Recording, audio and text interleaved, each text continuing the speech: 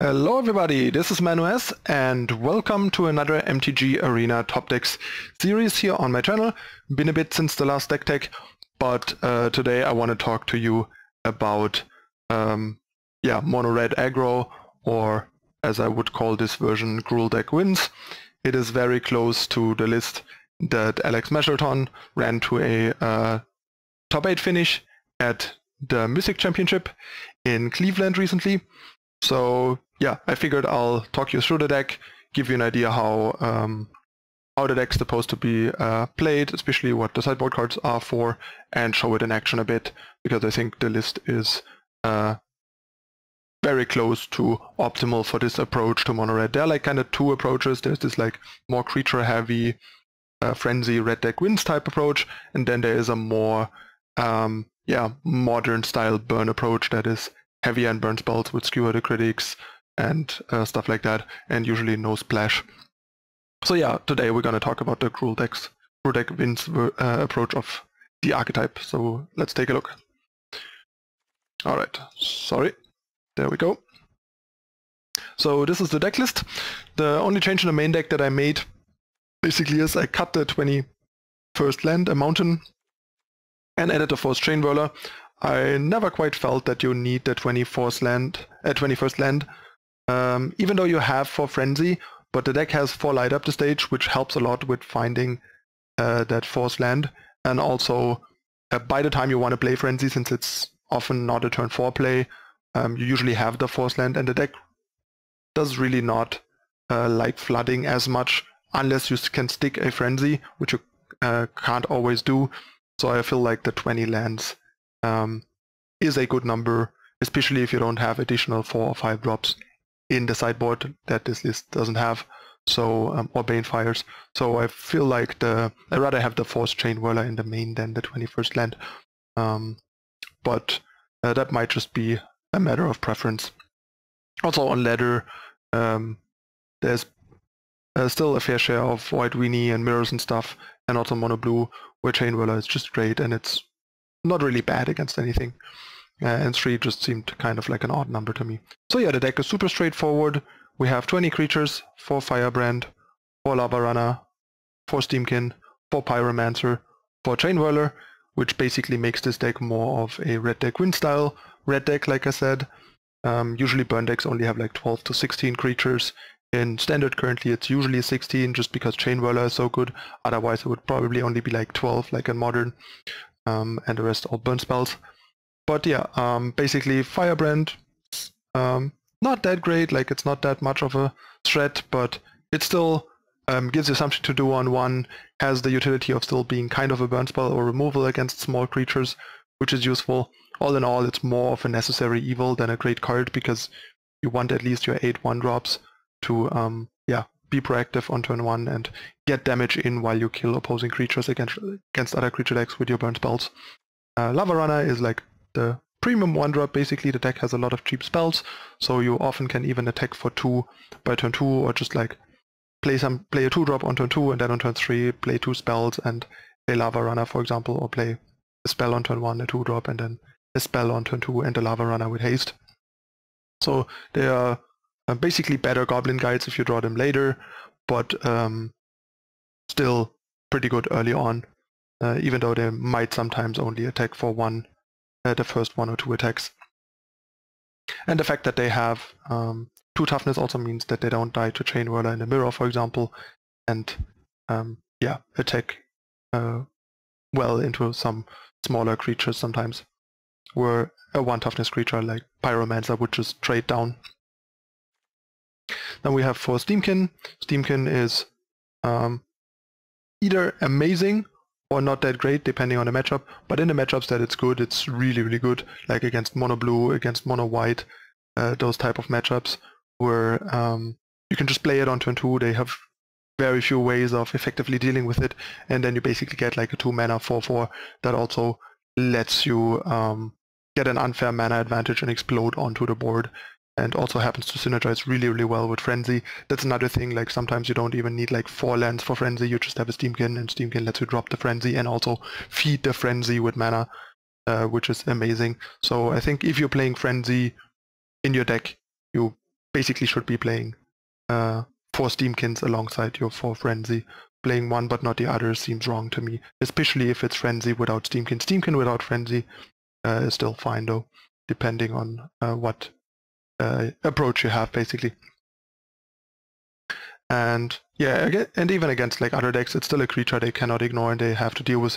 It's just not that great in the sense that it's fragile early on, so against like other red decks they can just kill it with anything, and against decks with removal they will just usually point a removal at it right away, which is not bad. It's just trading 1-for-1 in cards and often in 1-for-1 in mana or maybe 1-up in mana, so it's still okay. But it really shines in the matchups that I mentioned. And then we have Viashino Pyromancer. That's basically the other 4 wizards, because you kind of want at least your 8 wizards for your wizards lightnings to not be too clunky, because at 3 mana they are pretty bad, and at 1 mana they are obviously amazing. We all know how good Lightning Bolt is. And yeah, this is basically effectively a bit better than a 2 mana 2/1 haste would be, since you get to deal the 2 damage guaranteed even if they have blockers, while a haster couldn't do that. But it clearly isn't that great, since a 2 mana 2/1 haster would be pretty bad, and this is not much better, but it's a bit better. It's a wizard for lightning, and it's sort of a bad burn spell when you draw it later, and so on. It's just kind of more of a necessary card really than a great card. It's a bit underpowered, but yeah, you need to do stuff early on and have a couple of permanent damage sources in matchups where you just want to clear the way for attackers. And then we have big bad Goblin Chainwhirler. Not much explanation needed here. There's still a fair share of 1 toughness creatures in the format, and Chainwhirler just clears them for free, while being a pretty good attacker for 3 mana 3/3 first strike, also in a deck with a bunch of instant burn spells, making it really hard for the opponent to block it, even with bigger creatures, because they might end up trading their like big creature against a shock, effectively, and a combat step from a Chainwhirler. And then we have the premium spells for shock, for lightning strike, for wizard's lightning as the 12 burn spells that against creature decks mostly serve as removal, but can also just obviously finish off the opponent once you got them low, or you use them as burn spells right away if you're in frenzy mode and just kind of drawing them for free. And against like control or combo, they mostly just serve the purpose of cutting the game short by killing them faster. And then we have the card advantage engine for Light Up the Stage and for Frenzy. Light Up the Stage is amazing. Divination for 1 mana is great.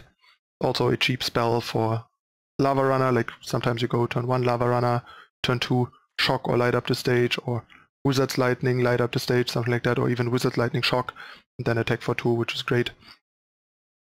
It also helps you hit your land drops, makes one landers more keepable. Like if you have a 1-drop and a Light Up the Stage, especially on the play, these hands are quite keepable usually. And yeah, the card just added a lot of power to the archetype with its release. And yeah, Frenzy is still the powerhouse that it always was. A lot of decks that can't answer it basically cannot beat it. If they are behind on life total, they usually just die before they can kill you, thanks to Frenzy providing you with so much resource advantage. It's not quite as good necessarily as it used to be, mainly because of the release of Modify and Esper being the predominant control deck, and control being one of the matchups where you would want a card like this. And now Esper has like 3 main deck answers or 4 main deck answers to this, making Frenzy less reliable, but it's still really powerful, and you often can at least get 1 or 2 cards out of it before they modify it if you time it well. But that's why some people have moved away from Frenzy approaches. There's no Skewer the Critics, simply because there's no room. All the other cards are better, like the other burn spells are better, and we want the creatures for the mentioned reasons. And yeah, we also need our card advantage engine, so this is just not really a version that can support Skewer the Critics. That's what I meant, like there is a more burn-oriented version that kind of plays risk factor and skewer over like Frenzy and Steam-Kin, basically, and usually doesn't splash green either. I might make a video about that version as well. a mono-red version with that approach actually finished top 8 last month in the hands of an Italian player that I think finished 6 with a non-frenzy, non-splash red list that was very burn heavy to combat, for example, Esper having answers to frenzy and stuff like that, and a hostage taker's postboard for treasure maps and so on. And yeah, last we got to talk about the sideboard.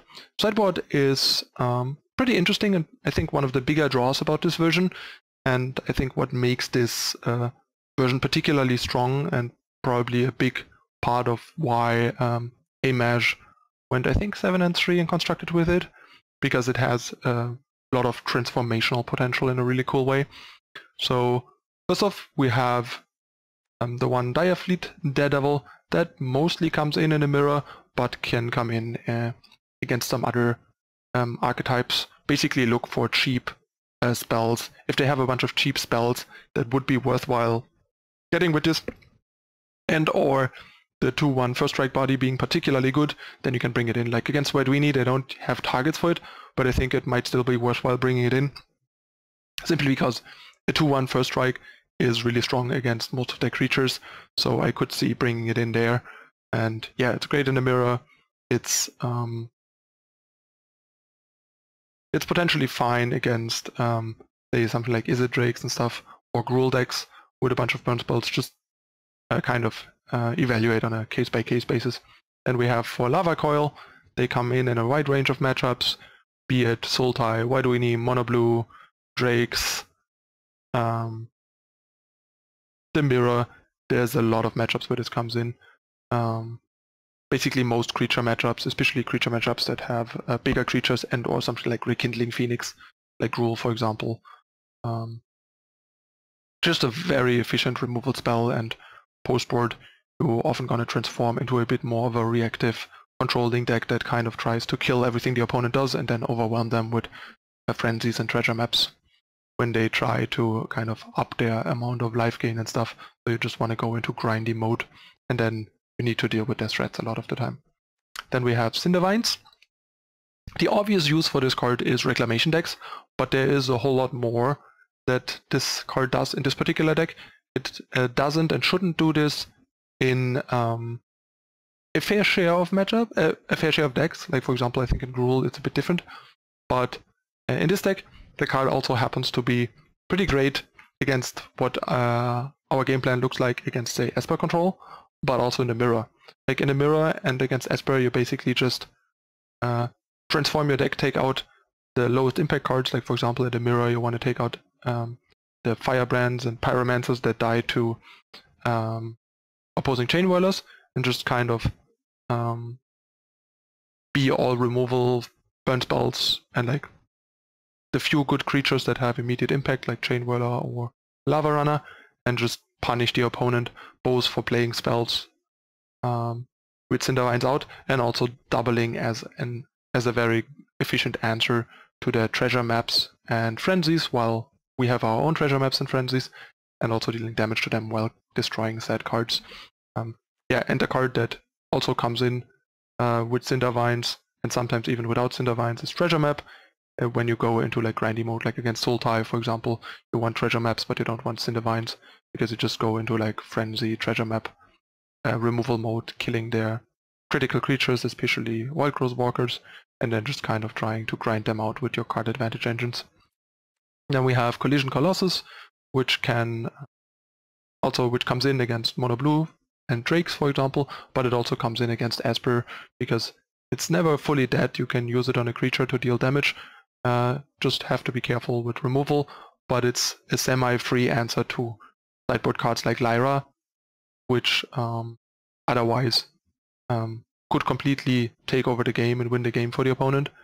So having a cheap kind of flexible card that you can bring in that can kill a Lyra, because they usually only have 1 or 2, but is not rotting in your hand doing nothing if they don't have it, is pretty good. So that's kind of where Collision Colossus comes in handy. So yeah, that's the list, that's the sideboard. As usual, gonna hop into 3 matches in Mythic Ranked and show how the deck plays out and how to sideboard it a bit.